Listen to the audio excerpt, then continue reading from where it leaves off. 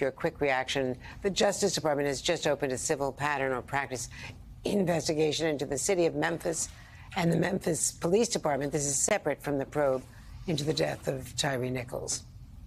Well, we have called for that, and I think Assistant Attorney General Kristen Clark and Attorney General Garland are taking the right step to use that tool to do a thorough examination. Now, obviously, there's been a problem in Memphis.